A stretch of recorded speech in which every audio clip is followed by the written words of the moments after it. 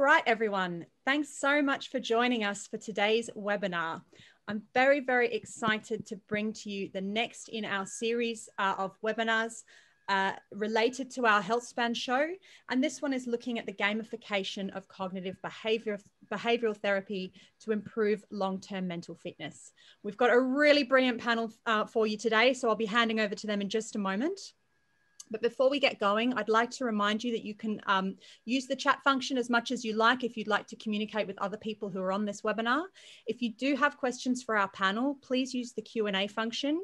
It's much, much easier for our moderator and panelists to follow that workflow. So if you can use the Q&A, that means that they'll be able to get to your questions. All right, so without further ado, I'm very pleased to hand over to our moderator for today, Tina Woods.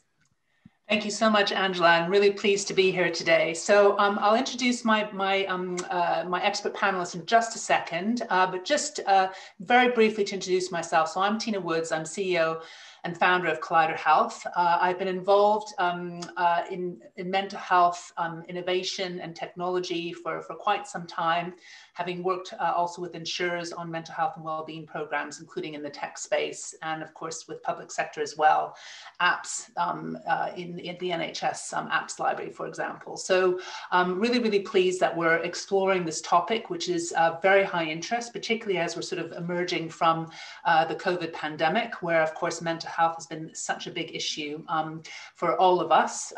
Today we're looking at, as Angela said, on the gamification of CBT, and really excited to explore some of the opportunities and also some of the challenges with our panelists. So I will ask each of our panelists to introduce themselves, but very, very quickly, the four we have here today are Bruce Elliot, who's CEO of Memory Lane Games, Amir Bozorgzadeh, who's co-founder and CEO of Virtuleap. We have Aaron Warwick, who's founder and CEO of Elevate. And finally, we have Lloyd Humphreys, who's head of Europe, SilverCloud Health. So I'm going to ask in the order that I've just described for everyone just to very briefly introduce themselves, but we're going to save, so we're going to have a conversation. So we're going to kind of keep it lively. And so with that, Angela had mentioned, to please feel free to send your questions on chat. Or on the Q&A function, and I will regularly sort of look at that. And of course, I've got loads of questions myself. So I'm just going to, so Bruce, would you like to go first?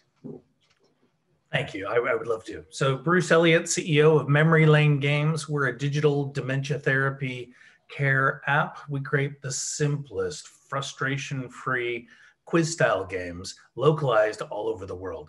We're working with National Alzheimer's Associations in the Philippines, in Uganda, and on other continents as well to deliver our digital dementia therapy. We're running a randomized controlled observational study trial, starts recruitment next month on our app. And we think that gamification is critical to bringing accessibility. Especially for mental health, we take care of both dementia patients and carers, and we think improving mental health of both is critical. Thank you so much, Bruce. And I know we've got lots of questions around accessibility, which we'll come on to later. So Amir, over to you. Yeah, thank you. I'm Amir Bozorgzadeh, co-founder and CEO of Virtuleap. Our company is right at the intersection of virtual reality and the neurosciences. We've created a library of VR games designed by our neuroscientists to test and train a range of cognitive abilities, not just the standard ones like memory and problem solving and information processing, but also motor controls, spatial orientation, and spatial audio awareness.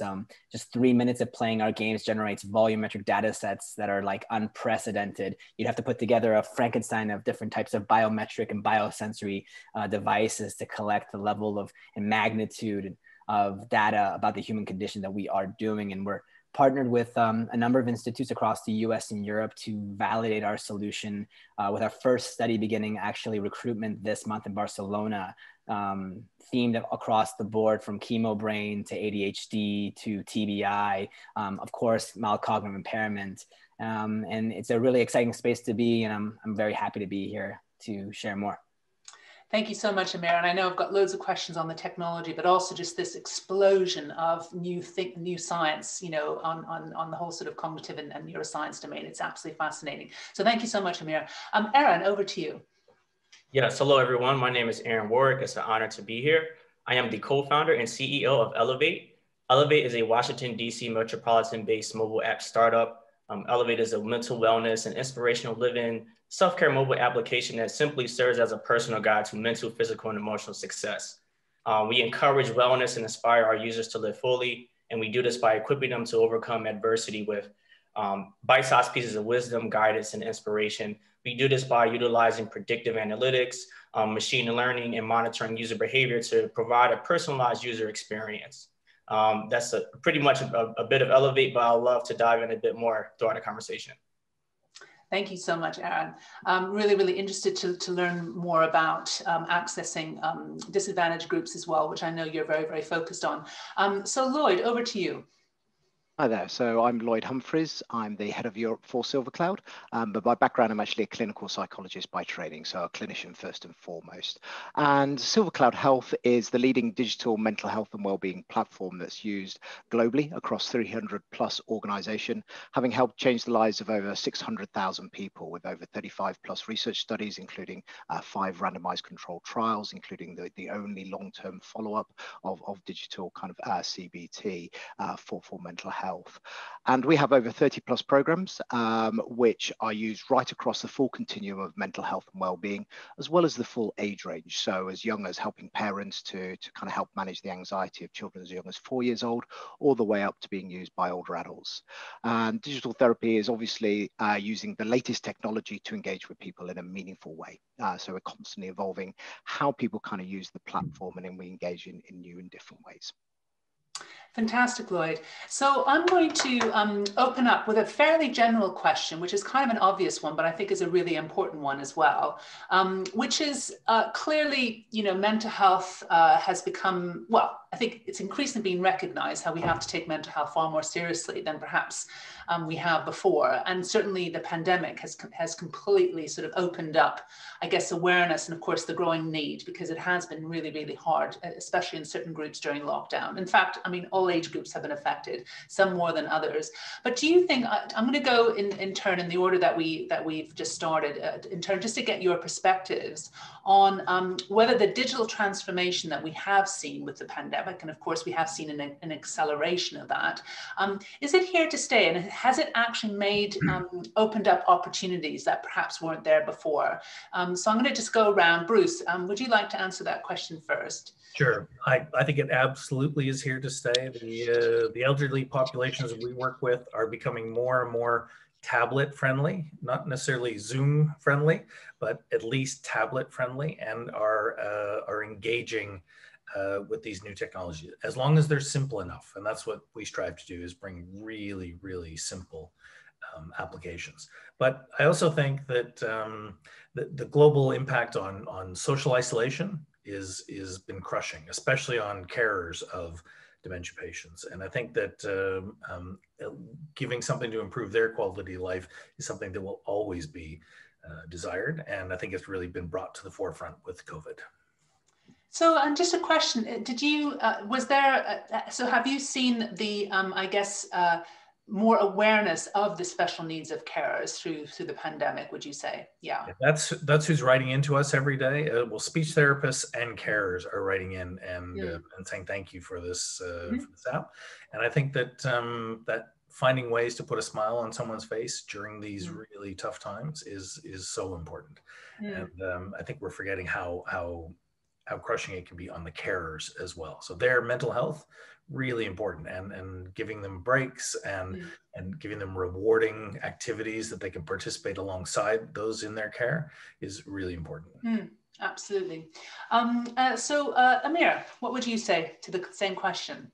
I think it's a good question, because you should always try to scrutinize anything that might be hyped up. We always see these things kind of come about and then implode. But in this particular case, I think it's been so severe and dramatic that, for example, the regulatory bodies have made certain, moves that were accelerated, and now they're here to stay. For example, for the VR space, that's, my purview, the FDA introduced a new category called medical extended reality. They've created offered breakthrough status for one VR gamified company, Applied VR, for their pain management solution. On outside of the VR space, even in June last year, Achille Interactive's Endeavor RX has become the first video game to be declared a prescribed treatment for pediatric ADHD. So, I mean, these are like, landing on the moon kind of moves that have, for whatever, reason that has brought them about, are now here to stay. And that's not something that can implode. Now that they're supported by the regulatory bodies, we can expect it to be a trend that will follow for the next decade in very exciting ways. Fantastic. And I've just got a question here, which is related to the question, but maybe a little bit more precise in terms of potentially the answer that we might want to give. How has the pandemic changed the process of the way that you have utilized gamification in your technology? So perhaps Erin and Lloyd, when I turn to you, if perhaps you can give that a slightly bigger focus in your response. Absolutely, I would love to. So I noticed during this time of the pandemic, 35% of adults experienced some type of mental distress during lockdown. Isolation due to the current climate of lockdown directly correlates with increased levels of anxiety, depression, and other mental wellness issues. During this time, this has encouraged people to not only speak, but to educate each other on the process of mental health and well-being and different approaches to tackle that solution. New organizations have been formed. We work with different industries as far as child education, patient monitoring programming, and so on and so forth. And they have taken the forefront of mental health. I always say social distance does not mean social disengagement. And I believe that others have taken on that and really provided a platform to speak with one another. Digitally, we see people having more Zoom conferences and utilizing other platforms such as Instagram, such as Elevate, such as other chat-based programs, and they're communicating and speaking to one another. So I believe it's here to stay, and we're seeing the beginning of this digital transformation around the mental wellness space. Fantastic, thank you, Erin. And Lloyd, what's your view on this? Absolutely, thank you very much. And to Aaron's point, this whole kind of notion of socially distancing, for me, kind of really is a bit like fingers down a chalkboard, because we should be physically distancing, not socially distancing. And this is something that very few people have kind of dwelt on, that we need to kind of keep physical distance for viral transmission, but actually we need to kind of be socially closer than we've ever been, using new technologies to kind of do so. So I kind of really dislike the kind of the social distancing kind of the use of that sort of a language. In terms of kind of the digital transformation though, when we kind of look at digital transformation, often what we're trying to do is replace one other way of working, whether that's kind of a physical face-to-face treatment or whether that's another type of therapy, or whichever. We're trying to kind of replace to kind of get the efficiencies, to kind of get the outcomes, etc. Now that's really difficult to replace another way of working. Usually what happens is this new approach is kind of layered on top of everything else. And so that means people have more to do, they kind of have other things as well. And that's where digital transformation is really tough. With the pandemic, what we found is some ways of working, physical face-to-face therapy and other approaches were no longer possible. So actually it wasn't layered on top. One bit was taken out and digital was kind of slotted in. And so for that meant that we could kind of have that forced transformation. Now, as we kind of go back after the pandemic, what we're going to kind of find is, rather than thinking whether we should kind of adopt digital, we're going to be kind of asking ourselves, should we re-adopt our old way of working? And in some instances, it might be a little bit, and sometimes it might be a little bit more, but this transformation is here to stay. Maybe not at the same levels as during the pandemic, but we're going to be asking ourselves new questions in terms of whether we replace digital rather than when we adopt it. And that's going for me, a really exciting place for us to be in. When we think about kind of gamification for mental health, to your point in that specific question, Tina, I think kind of gamification really offers us an opportunity to kind of look at how we present cognitive behavioral therapy. Traditionally, when we have a look at CBT, it's a therapeutic episode of care, typically kind of 1 session, 2 sessions, etc. And so what gamification allows you to do is to kind of chunk that up into bite-sized elements, and for that person to kind of dip in and out of that process as they kind of see fit. And so I think we can kind of take a lot of the gamification and apply that to those evidence-based approaches to present it in new ways that allows people to kind of have that on-demand help. And then that's something that SilverCloud is very much working towards, you know, having that episode of care for those people that really want that kind of treatment approach, but then being able to kind of offer new bite-sized on-demand approaches for those that want to kind of dip in and out. And that allows you to kind of work on prevention, well-being, as well as kind of diagnostic approaches.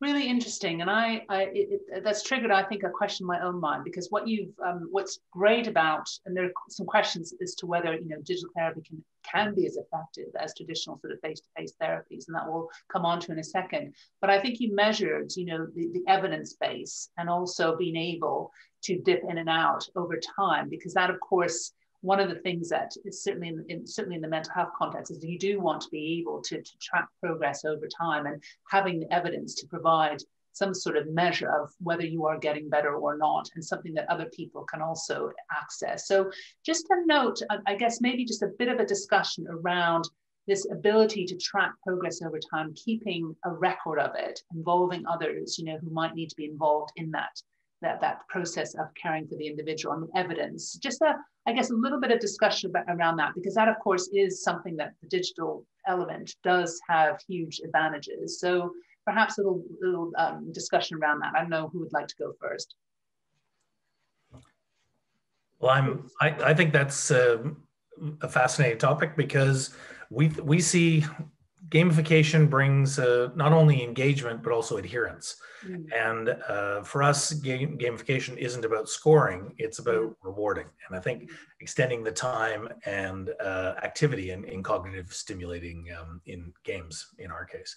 So I think that using, once, as we go through our clinical trial in our next phases, as we're allowing families to opt in, we will definitely be able to track performance over time. And I think that's where it gets exciting. In our cases, accuracy on facial detection games, and then followed by perhaps accuracy on 3D spatial awareness games. Those things can lead to interesting potential digital biomarkers. And I think those are the things that gamification in digital can really, really deliver. Absolutely. And I'm going to bring in Amir here, because you mentioned a word that I love is digital biomarkers. And I know that's very much in the sweet spot of what Amir is doing.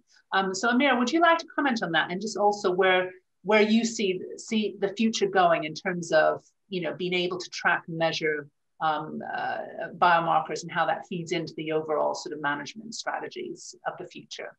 Yeah, it kind of connects with what Bruce was saying. You know, on top of adherence, it's also gamification makes experiences more compelling. And the more engaged someone is, I think more and more we're seeing that the quality of the data, you know, correlates to that, and superiority of quality, you know, and it's something that we can, on the one hand, be more reliable, more consistent. But on the VR side of things, we're talking about volumetric data sets that are, you know, not only just engaging you cognitively, but also emotionally and experientially, which I guess is always the ultimate holy grail goal of any gamification sort of endeavor. For example, in a virtual reality setting, if I'm standing on a very tall precipice, my phobia of heights doesn't care that I'm in my living room. My knees will start to shake and tremble regardless of me knowing I'm in a safe location. And that's the kind of specialty of virtual reality, that it does trick the autonomic nervous system and vestibular balance system into believing the experience is real, and therefore the quality of the data includes the believability of the whole body. When that goes into the format of these volumetric data sets, there's profound applications on many fronts, but on the one that we're particularly focused on is in essentially applying AI learning tools to create biomarkers that can detect the subtle changes over longitudinal tracking of cognitive performance, and see if those you know, games that you're playing for 15 minutes per day can ultimately serve as a non-invasive, you know, detection tool in and of itself that might prompt you to go and check out a specialist, or go to an fMRI machine that otherwise typically have taboos built in, or maybe just not accessible whatsoever. So It's very early days in our biomarker work, but it invariably includes having AI talent brought into the fold, and being able to leverage that, which I think is the most exciting aspect of our work. And just a very quick question, just also on the very specific areas that you're looking at now. I mean, you mentioned ADHD. I mean, where do you see that your technology is having most application?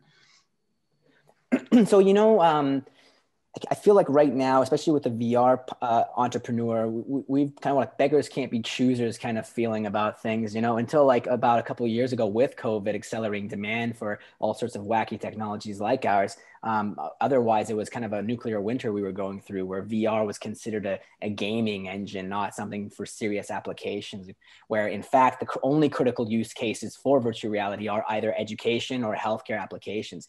And so as a beggars can't be choosers kind of mentality, it kind of still exists right now, where we look for partners, research partners who have their own mission, their own agenda, and we try to enable them with our technology. And that will maybe go in one direction or another, depending on who they are. So for example, the VA healthcare system in San Francisco, we're working with them in UCSF, and they're focused honestly on TBI, traumatic brain injury, and addiction as a high risk factor towards developing cognitive impairment. And so our focus is there with them to do that research. With Vall d'Hebron in Barcelona, their focus is on type 2 diabetes as a high risk factor towards cognitive impairment. So we're focused on there.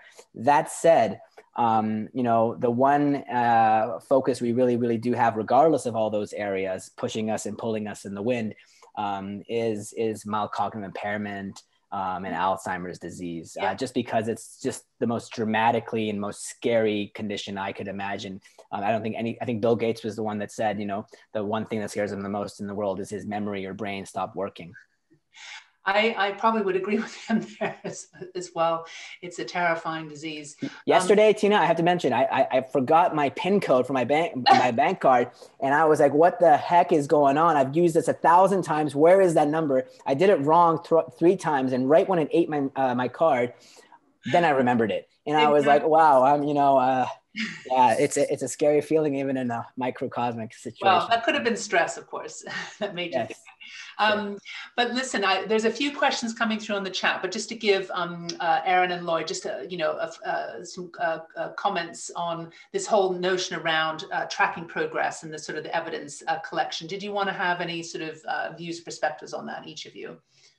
Sure, I'll hop in on that one. Sure. So specifically, the goal with gamification is not to provide a generic overview experience, but to provide a tailored, specific user experience that's very personalized to the individual. And in order to do that, you have to really focus on data analytics, data acquisition, and data collection, the quality of data, and also the different data channels that you can receive this information. Once receiving this information, strengthening research and development efforts, performing clinical trials, working with additional leaders in the wellness industry as well. What you tend to do is typically look at this data and say, okay, are there any KPIs, key performance indicators or metrics that correlate to well-being, stress, or an anxiety? And how can we display it in an engaging and interactive manner that not only keeps the user there and interactive, but really provides them with resourceful solutions that they can then take and implement in their everyday lives. So I think that's the key with gamification, is really saying, how can we translate data into providing a resourceful user experience that's specific to you and the issues that you face. Fantastic. And Lloyd, final comment on this particular question, then I'll turn to the Q&As that have come. No, I think those personalized outcomes are absolutely fundamental, and that's going to be the nirvana, that actually the outcome is solely dependent on the individual. In the meantime, though, I think if we do want parity of esteem with other forms of kind of therapy, we actually have to have equivalence. And in terms of equivalence, we have to kind of have a look at the similar outcome measures and be able to kind of track those. And we need to kind of do these, not necessarily because they're the right ones, but we do need that kind of parity. And so that's kind of what SilverCloud has been doing for many years now in terms of our randomized controlled trials. And interestingly, we published last year in Nature our first long-term longitudinal study, randomized controlled trial. And what we found that after an episode of care, after just 8 weeks, about 56% of people had kind of recovered from their depression and anxiety. But what's really interesting, when you kind of discharge someone from care, normally what you hope is people maintain those gains over time. But with the power of digital, that's always accessible beyond that discharge. And so what we found was that not only did people continue to kind of maintain those gains, they actually improved over time. So at 12 months, there was a further 50% reduction in terms of their symptoms, which is almost unheard of in traditional therapy. And that's because you can kind of see that that digital is constantly accessible. You don't have to remember the tools, the techniques, the approaches that you went through maybe 6, 9, 12 months ago. It's always available to you. And that's kind of the power of digital. And therefore, what we've kind of shown is that there is that equivalence, that actually you can show that digital is as powerful as other forms of help that's available. And not only that, you actually maintain and keep those gains over time, that they stay with you.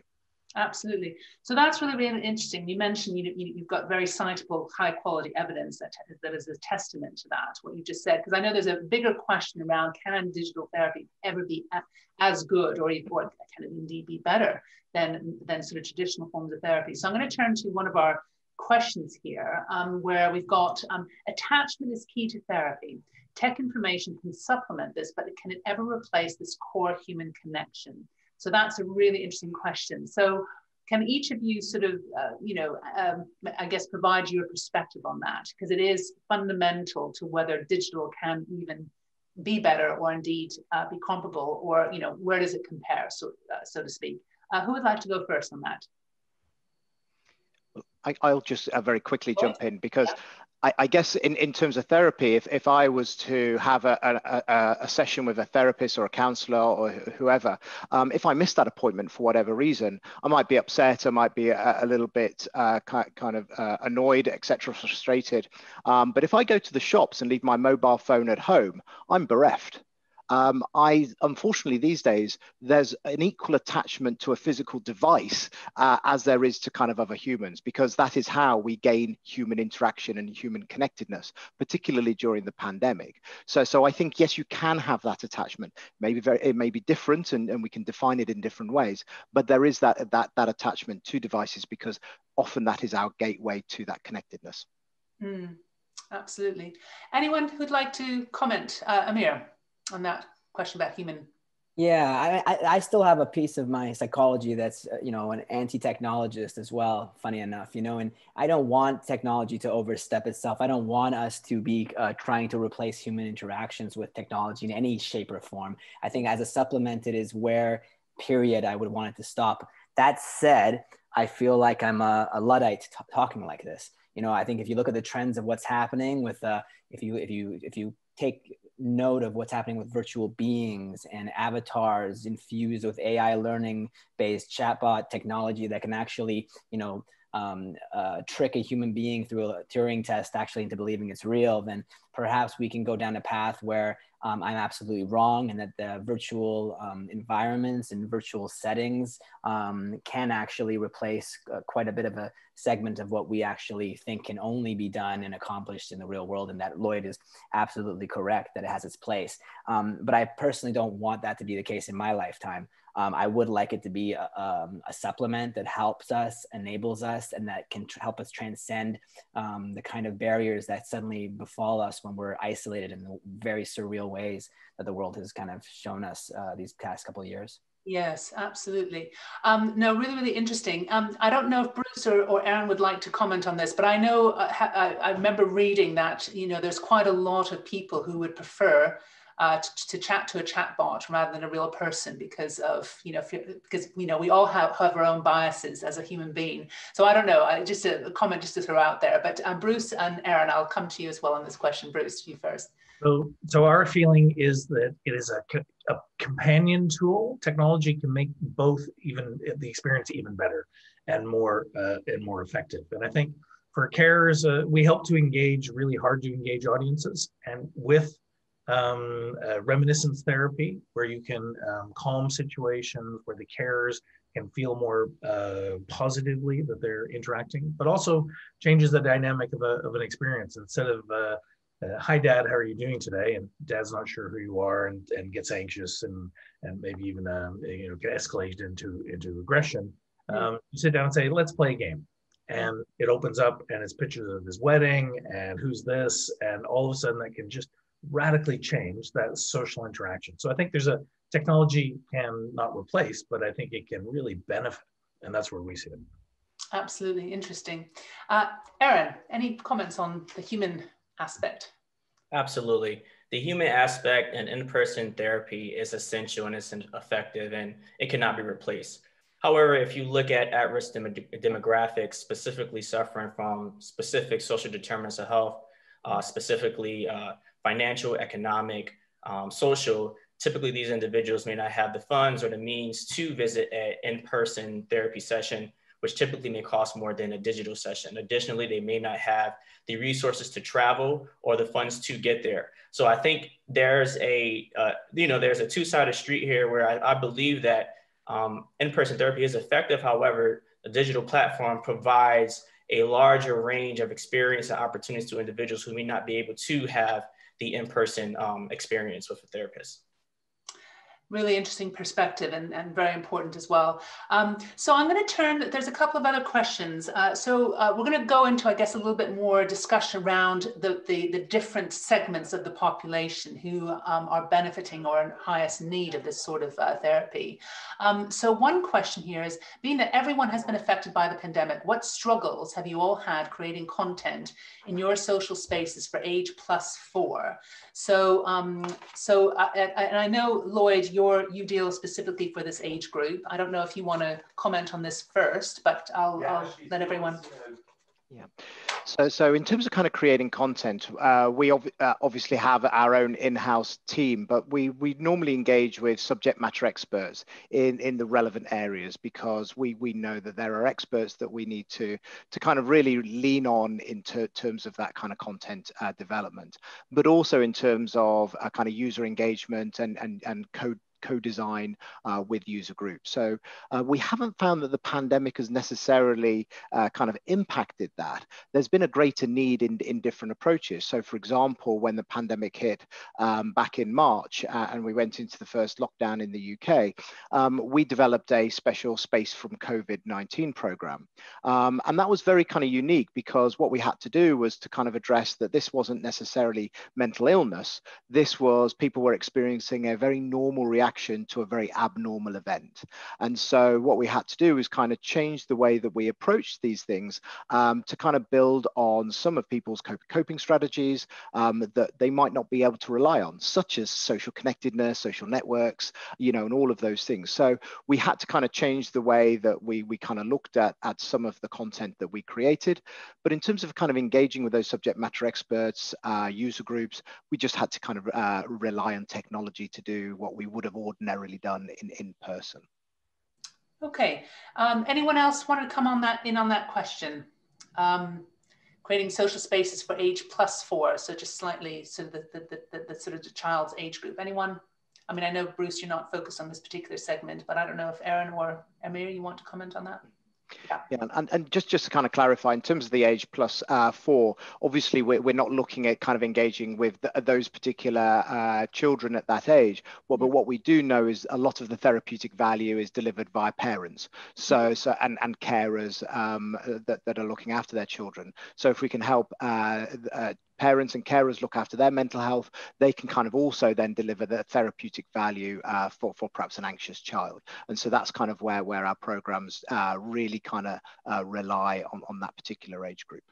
I mean, I guess it begs the question, I mean, what is the sort of the minimum age for these sorts of tools? I mean, does anyone have a perspective on that? I mean, I haven't really thought of, I mean, I would hate to think that someone as young as 4 would need this sort of support, but I would imagine, but at what age, have you found, as a particular segment, that these sorts of technologies can be of use? Like for virtual reality, please do not have any child under, well, I would say 13 is a safe age. Under 7 is criminal. Because I think with virtual reality, it's such a when you do have your autonomic nervous system believing it's real and you're an adult, I can't fathom what it's like to be a human being that's developing their reality to begin with. Spatial orientation, all these things are still forming up to, I think, 7 at least. And to bring in virtual reality, I think it's not researched enough in long-term studies to be applied for that age group. So yeah, but I don't know if there's any sort of guidance from regulation or anything like that that gives any sort of that. No, I wrote an article about how there's a lack of literature about it. To be honest, I think maybe they're tucking it under the table or something. But it's surprising actually that most hardware manufacturers will say or write 13 years and above just as a general indication. Yeah. But there's not actually any rules. But you know, there's a lot of ideas about virtual reality and what its ramifications imply. For example, proprioception. If you go into a VR simulation and you make your arms longer than your body actually recognizes they should be in length, that can cause certain issues. So accessibility design and all these kind of things, I think they're even of a higher caliber of best practices required there. Absolutely. So there's a few more questions coming through. So there's one here, dozens of BCTs, I think that CBTs, are known to exist. Which ones are the most important in your opinion? And which ones are suitable to use via gamification? And then I'll tag on a related question, the challenges in carrying out studies, randomized controlled trials to gather a body of evidence. So I guess the question is, what are the most important CBTs that exist, and what is the evidence base attached to that in terms of the classic randomized controlled trials, etc.? Who would like to go first on that question? I'll jump into the randomized controlled trial piece. For us, we're running a observational study, it's called, but it's an RCT with 30 pairs of patients and carers.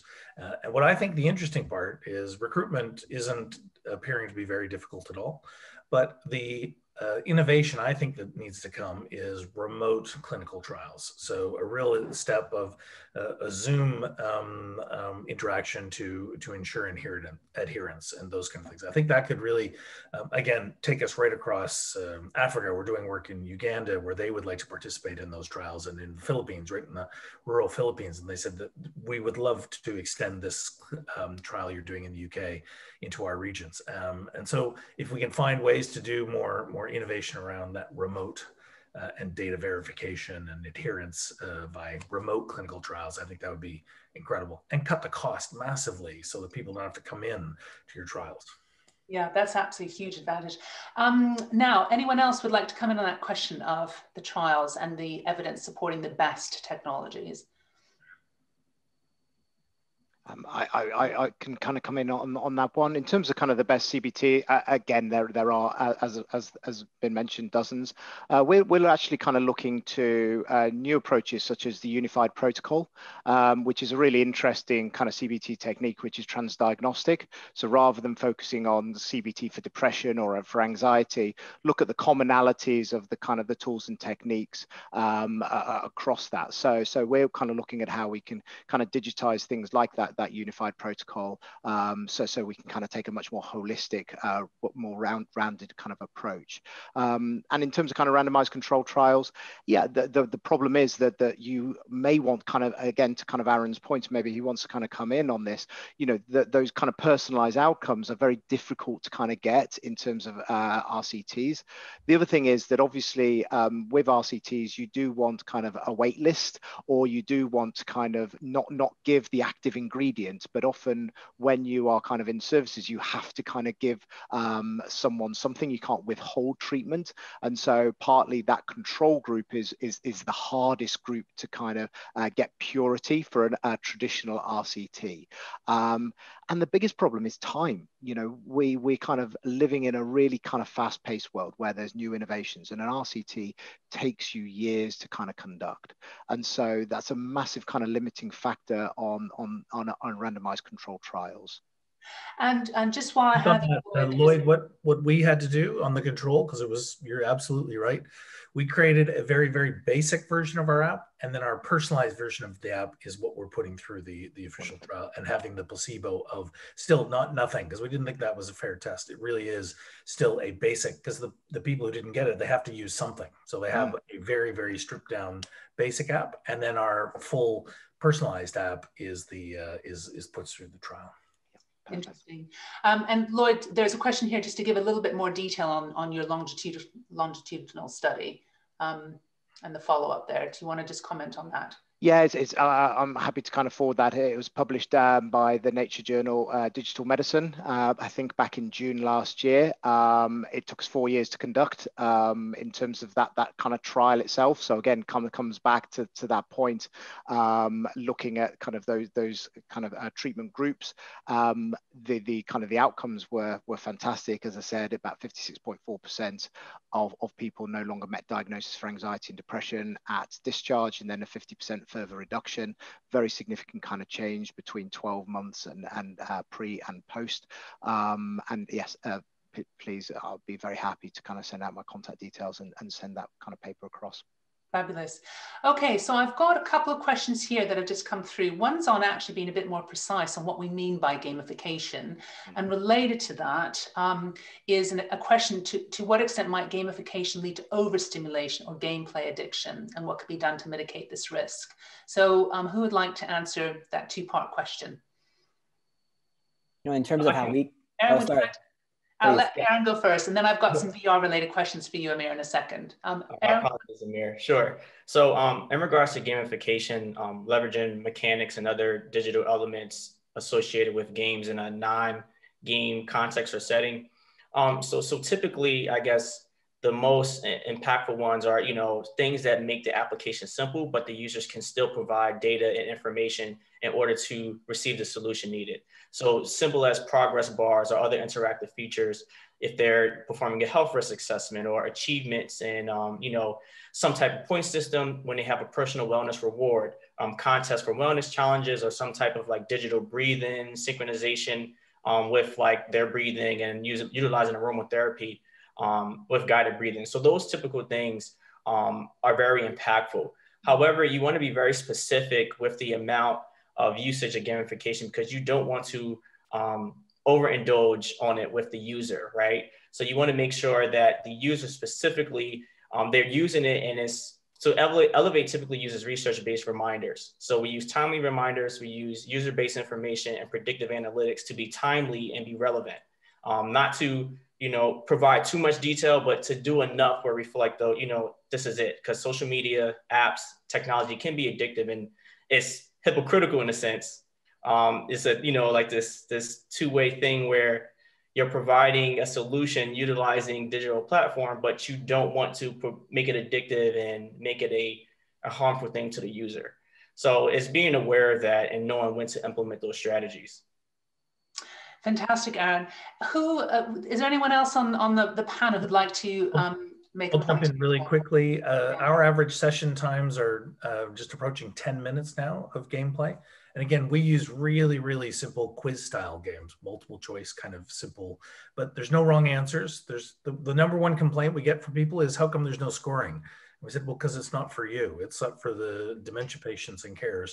And so when you get a wrong answer, it gently disappears. There's no wrong. There's always a path through. So we think there's a way to do gamification where it's not about the score. It's about rewarding the experience and just enjoying it. So where there's no negative part of gamification. I think that's really important, especially with dementia patients.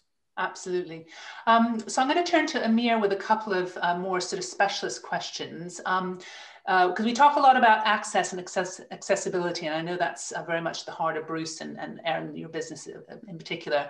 And I know that one question here is about access to, obviously, the hardware VR, because potentially that could limit access. And also, and related to the VR question, is the contraindications to VR as well. Avatars, clients who are splitting or in psychosis, for example, what are the safeguards? So Amir, over to you on those two particular questions.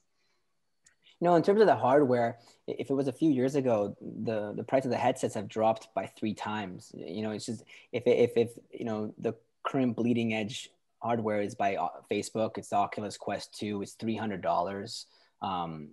That's a very affordable price compared to what it used to be just a couple years ago, and for what you get in terms of the content that's available in this library. So I think accessibility is becoming something that the hardware iteration cycle is just so rapid with VR. So if it's out of reach right now for you, just wait some months. It's that fast and how it's changing and unfolding. I'm hoping with in the next year or two, you're going to have a lot more accessibility in terms of a variety of hardware players rather than just one. And that should even make things even better on that stage. So I'm very hopeful there. In terms of anyone who's creating VR oriented applications should always have someone on their team that is focused on accessibility design. We certainly did right from the very beginning. When we prototype games, we have to take into account whether the games can be adaptable and accessible to people who are standing or sitting. If they're mobility restricted in a wheelchair, the game will need to adapt for those conditions. If it's something related to color blindness, these kinds of accessibility features are built into our games as preferences and features to add on to. And that's makes a whole order of magnitude more complication in designing these things, where we collaborate with game designers who are collaborating with neuroscientists and sometimes mathematicians and accessibility designers. And it becomes a theater of talent. But it's very easy to go wrong in VR. It's very easy to create bad content that will have contraindications, but it really is respective to what is your particular application. For us, we're creating closed loop games, which basically are 3 minutes maximum of your time. It's very unlikely that you're going to habituate to this game in that duration of period. So for us, it's limited to making sure that it's as maximum comfort to the user as possible. And just on that question of, those who are in psychosis or who are at risk, of these sort of experiences, how do you make sure that those don't become problems? We've never run into with closed loop games and in our particular format. We've never come across, or we never target any groups that aren't typically in the healthy aging or healthy group. Our solutions never applied to necessarily, those types of risk groups. So I don't have too much insight into that, but I'm sure it's something that has its particular challenges. And if that person who asked that question would like to get an answer to that question, they can email me, and I will find the right person in that field to help you there. Okay, that's great. And we've got, we're a little bit running out of time a little bit. We've still got quite a few questions. I'm just going to go through a couple, and there's a few that perhaps can be answered on the chat. For example, I know one on Elevate, is it the brain training app or the mental health app? I think that was on the chat, if you could get back on that particular question. But there's a question here to the point about, which is also related to the accessibility question about, accessibility in terms of the experience and the whole user interface, and working with artists, game designers, etc., and potentially doctors, etc. Is it science-led? So this is the question. How do your companies currently collaborate with artists and games designers to create these experiences? Is it science-led and a more top-down approach, or do you work in a collaborative development process? Who would like to have a stab on that question? I'll jump in really quick. Yes. Sorry. For example, the Philippines Alzheimer's Association, they have a team of neurologists, psychologists, speech therapists, clinical researchers, all on the board of the Alzheimer's Association there, and they're building games in the local languages for our platform. So based on where you download our app, you'll get this localized gaming experience designed for dementia patients and carers. So for us, we're using speech therapists are really leading a lot of what we're doing, but we're finding great support from Alzheimer's associations around the world and their medical community to get involved. Fantastic. Any other response to that question from the... We have 3D artists working with Unity 3D game developers using an engine specifically for virtual reality, who are working in collaboration with a neuroscientist who's going into a library of the battery of commonly used assessment tools like the NBAC task and the Stroop test. So it's a messy process of prototyping these, but usually in the early stages, once that collaboration gets to like a kind of a polished MVP, then we'll have like one of our partners like the Pacific Brain Health Center or the AARP also give their input in the design process, and only then we'll bring it to beta, and beta will invite some people of our players to use it. So it's a really rocky, crazy road on the VR side of things, but I think worthwhile and fun. Fantastic. So I've got one question here, which I might ask either Lloyd or Aaron to answer, and then I'm going to ask a general question where you see the future and what are the sort of the take-home messages from the session. So we've got a question here: how can an individual evolve as a person given the analytical data? Does the analytical data give the individual a chance to grow over time? Aaron or Lloyd, do you want to have a stab at that question? Sure, I'll go for it. Okay. Great question. In regards to analytical data, we typically provide analytical data in the form of some type of user-friendly experience or design. So whether if it's charts, graphs, a PDF email to them, and we typically monitor that data and compare that data, against their wellness run rate over time. So we're not just saying, hey, here's your solution, have a good day. It's, this is great progress. Let's see how we can improve on this moving forward. We also communicate with the individual. We perform beta testing, bench testing. We communicated and worked with UI, UX designers and developers and other therapists and behavioral specialists and say, okay, in what format is this data easily presentable to them? What is necessary? What is impactful? What works? What doesn't work? Additionally, as a control engineer, I work in situational awareness where certain data indicators, certain alerts and alarms may be overwhelming to the user. So we need to specifically and scientifically identify what is impactful, what works, and what can be used to build upon our progress moving forward. Fantastic. Thank you, Aaron. Lloyd, do you want to comment on that, or would you like to give and maybe touch also on the future, because we're sort of wrapping up soon now as well. No worries at all. In terms of kind of using analytics, we've been working on machine learning protocols for the last two years with a very large partner. And what we've looked at is how people interact and engage with kind of the programs. And so we actually can kind of track which bits of the program they use, how long they spend, how they engage. And actually what we've done is been able to segment 5 different types of user, and we can then predict the outcome based on how they interact with the program. And that's going to be really exciting for the future and in answer to your next question, because if we know that how someone interacts and we know what the level of outcome they might achieve, we can then start to kind of tailor the content, the presentation and the time and frequency of that according to that individual's kind of profile or user need. So for me, that's kind of the exciting bit where we can move to truly personalized kind of content delivered at the right time in the right way for that person to kind of gain the maximum benefit. And I think that's kind of the exciting thing about machine learning and data analytics and something that we're kind of moving towards at a great rate. Fantastic. Thank you so much, Lloyd. Who would like to go next with their final words on the promise for the future? Bruce, do you want to have a go? Sure. So I completely agree with personalization. For us, we're about to release our personalization models. Families will upload their own family photos, videos, and experiences into the app to personalize the therapy for their loved ones. And we think it's not too far in the future. That is happening now. I also think that innovations around remote clinical trials, I think that will happen, especially in the cases where you have patients and carers, where there can be some more adherence measurements to it. But I also think that things like the German DIGA regulations, where they're new digital health regulations, I think those are just a breath of fresh air. Very, very clear, exactly what you need to do, fast track process to get in. And I think we're lining up to be potentially a prescription app in Germany in dementia, in a category with limited pharma interventions. So I think there's some really interesting things happening. For us, though, we started building games for our moms. We have the most simple, free app to download for dementia care, and we're doing that localized around the world. Premium options to personalize for your family.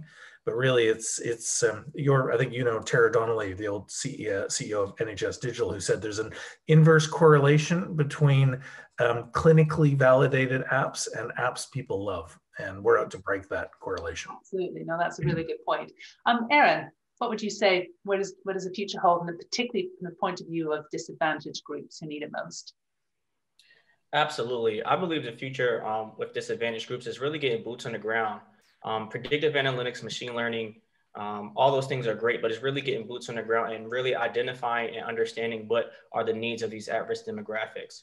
This includes partnering and working with other collaborators in the industry nonprofit organizations, other specialists, and really performing, testing and working with individuals. Really strong and positive pre-assessments, post-assessments, and really taking this information, analyzing it, and using it to provide a unique experience for those individuals. Additionally, I would like to say is also affordability. So providing a platform that's just not available for the financially equipped, but something that works for people of all different creeds, racial, demographic background, and financial status. Fantastic. And Amir, closing on the future, where do you see excitement ahead? Well, people look at a lot of what's happening with different, rose-colored glasses. 5G is going to be coming in, rolling in, and that's going to have a dramatic effect on gadgets and gears, where a lot of these devices, especially the ones we work with, which are still quite 1980s kind of like phone size, right? Bulky. With 5G, we're going to be able to actually offload a lot of the bulk and take a lot of that processing and take it and have that done elsewhere. Which means that this hardware is going to become thinner and lighter and much more seamless, and hopefully one day even invisible. And I feel we're going down that path very, very radically in the next 10 years. And so I look at things like 5G as being things that are going to probably accelerate the fast iterations we're already witnessing even tenfold more. So I think everyone should buckle up and prepare for a very wild ride ahead. Thank you so much, Amir. I think, I think we've answered pretty much all the questions, really, really great questions. So thank you to our audience for asking all these really amazing questions. I think we can see the future holds so much promise, and that is, I guess, the silver lining with the pandemic. It is accelerated some of the things that we're seeing here today. So over to you, Angela, to close. Thank you, Tina. And thanks so much to you and to all of our panelists for this really excellent discussion. Thanks also to our audience for being so proactive with your questions and comments. I'm really pleased that we got through so many of them. So that was absolutely brilliant.